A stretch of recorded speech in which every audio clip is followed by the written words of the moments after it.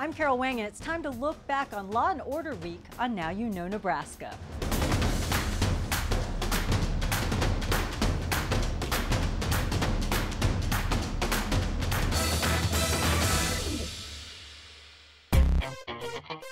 We talked about legendary criminals and million-dollar heists this week. But today, we look back at the law side of the equation around the time Nebraska first became a state.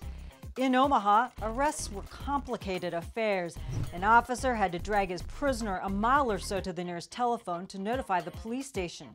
The station then had to notify the horse stables, who would find a driver and carriage to transport the criminal. In Lincoln, the first police departments worked 7 days a week and had 2 shifts, the day force and the night force.